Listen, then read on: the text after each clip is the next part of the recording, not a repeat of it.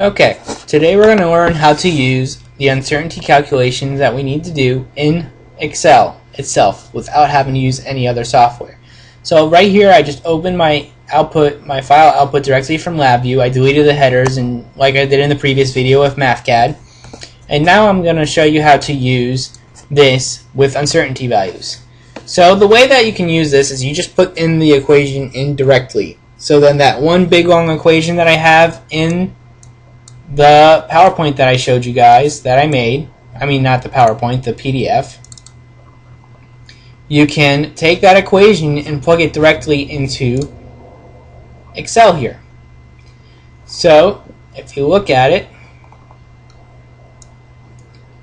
I'm going to go ahead and blow it up like I did last time in the previous video so you can see it. And I'm going to zoom.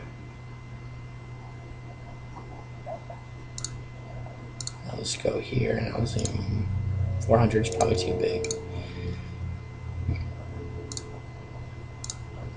Alright, so I'm going to zoom to 150 just so I can see it. So what you're going to do here is this is what is equal to your uncertainty. So we know that. And right here we have all the values that we need. So I'm going to insert an extra column here.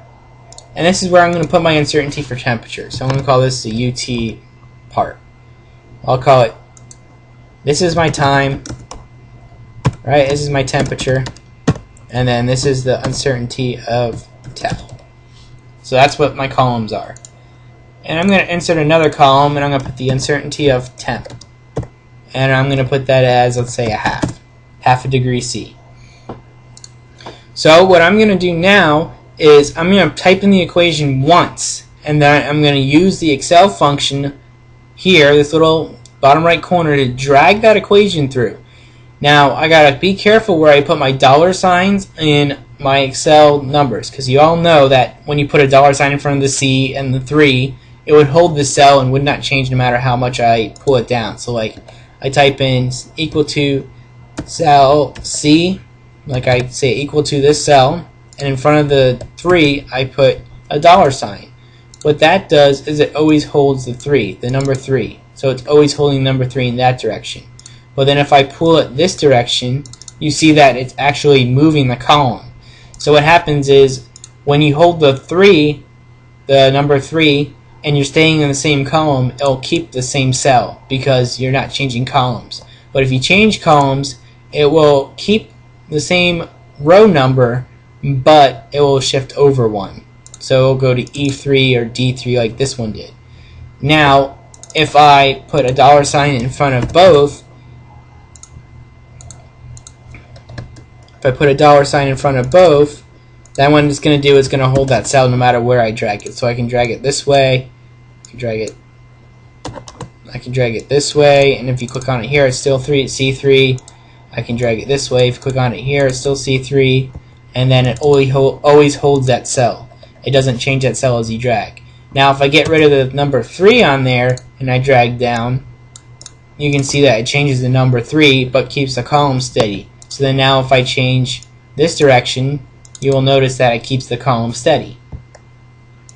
So keep that in mind when you're doing formulas in Excel, that if you want to hold a specific cell, a specific column, and you're changing columns and rows, you need to pay attention to where you actually hold those values in using the dollar sign. So I'm going to type this equation into Excel by hitting equals square root SQRT, which is a square root function in Excel.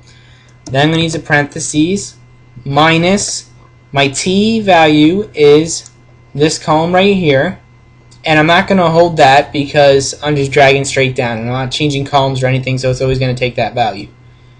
Divided by parentheses natural log, ln is the natural log function in LabVIEW in Excel, and then I'm going to take my point in time, t of t, minus my initial value, which is y infinity, which is 97 in this case. And then don't forget your parentheses here. You're going to get lost in parentheses in Excel, so make sure you match parentheses correctly. Divided by my initial, which is 25 minus 100, well, 97 actually, and then in parentheses. Then I'm going to square that. Then I'm going to multiply it by my cell again of temperature minus the infinity temperature, 97. Close that parentheses, close that parentheses. So what I did here is I close the parentheses for the subtraction, and then the next one is the parentheses for the denominator, so that this denominator is all divided by that once. Now I'm going to add another parenthesis here, and I'm going to square this whole thing.